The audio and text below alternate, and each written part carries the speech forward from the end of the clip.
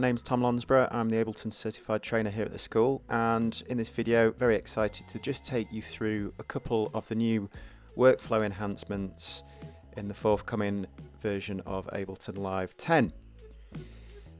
So where do we start?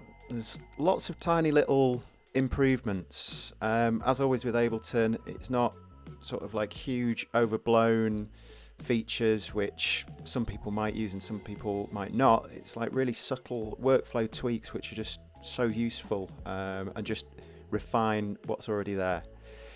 So the first thing is, in the browser we've got this new section called Collections. Now if I just hover here, we can edit. You see you have up to 1, 2, 3, 4, 5, 6, 7 different collections. We'll come back to edit mode in a moment. What these allow you to do is, using the number keys on your computer's keypad, if you come across anything that you really like the sound of, let's say for argument's sake that sound from the Ableton Live library, you see all the sounds that I like, I'm colouring in green, so I just have to press button 1, 2, 3, 4, and there you go. You see you get a little green dot next to it. So rather than having to dive into the folders every time I want to find that particular sound, I can just go there and there it is.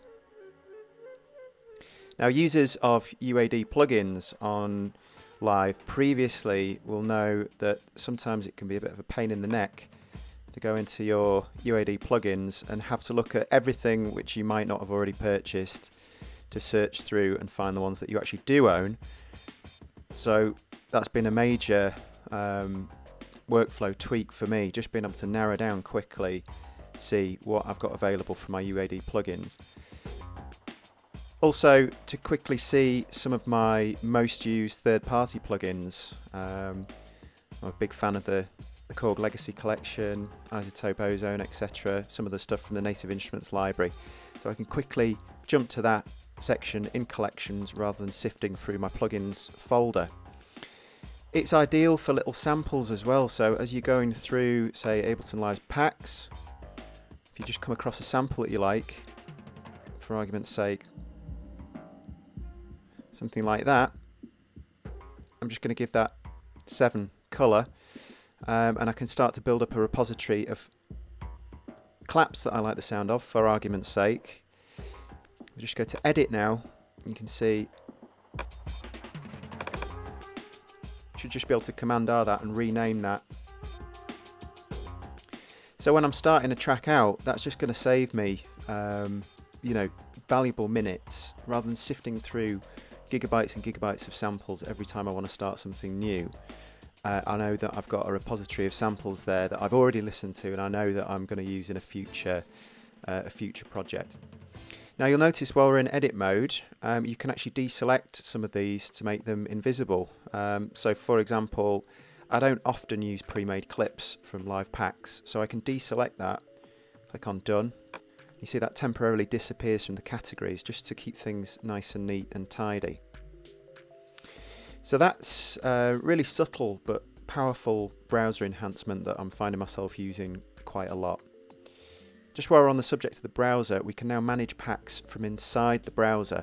This means that we don't have to launch a web browser externally, log into our Ableton account. We can do it all via the browser. It shows you the available packs that you haven't yet downloaded. Obviously this will depend on your particular version of Live, and we can just click and download those at any point, obviously providing we've got an internet connection. I should also point out that push to will see the collections section of the browser.